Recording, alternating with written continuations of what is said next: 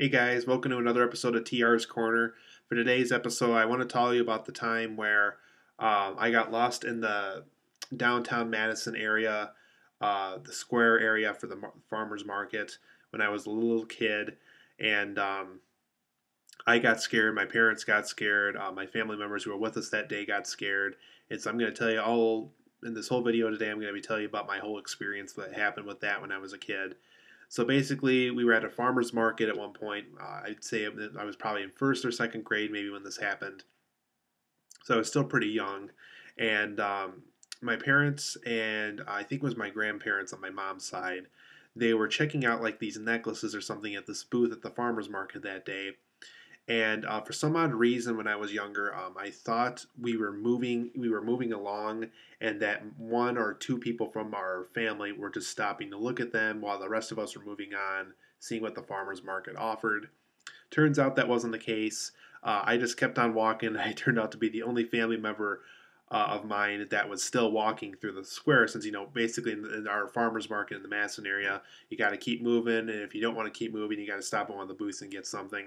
And so I thought we were keeping, the movement was still happening. I thought at the time, and it turns out I was on a complete opposite side of town than they were, and I was lost.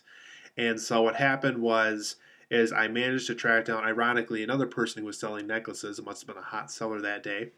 Another type of necklace booth. I think this was more so like things that were made outside of the U.S.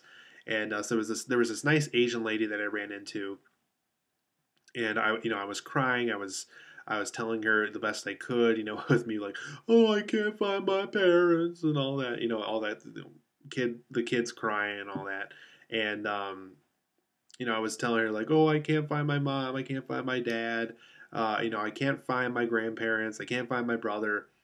And so what she told me was, and actually this was pretty good advice, and she was a really nice lady, and she said, well, why don't you wait here? We have these really neat necklaces that I'm trying to sell today, and if your parents, more than likely it's best that you stay someplace. So more than likely your family has split up looking for you. She was telling me this possible scenario that was possibly going down, since she knew, based off details I gave her, she was working off those.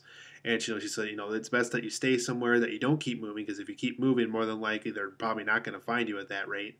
And if you stay here, more than likely some family members are going to be walking by this area pretty soon. Since it is a pretty big area of town, but at the same time, like what she was saying, if you stay someplace and several family members are scattered all over the place looking for someone, more than likely they're going to find you at that rate. If you're just staying there and you're not really moving around, and so luckily, my mom was running down the street area. Oh, where's my little boy? Where's my little boy? And she found me there, and gave me a big hug and a kiss and everything. Thanked the lady for doing it. And she kind of gave me a wink and be like, "You see there." If you stay in one place, don't keep moving. More than likely, one of your family members are going to find you. So cell phones are pretty new at the time. So my mom took out her big brick cell phone, and strangely enough, I guess my dad had one at the time too. Called him up and said to the best he could, try to get the whole family members back together again. Since I was found, she'll definitely not lose sight of me now that she knew that I got lost. And I think my brother, even for the rest of the day, he was making sure that I was in my mom's sight the whole time too, that I never left the group. For the rest of the time, I was very much supervised.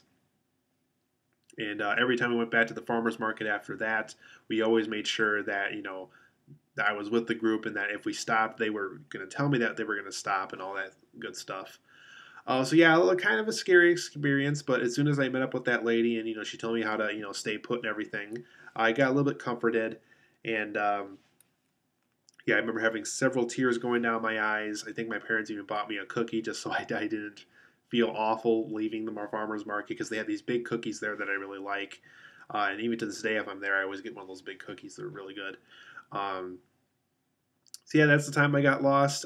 Even though I do have a previous episode on here where I talk about getting lost with a friend of mine. So this was the first time I got lost, but this is probably definitely one of the first times I've ever gotten lost. Though, since this took place when I was much much younger. Um, but yeah, guys, tell me if you like the story down below. I have plenty more TR's Corner episodes coming up here soon, and I will see you here for a future video.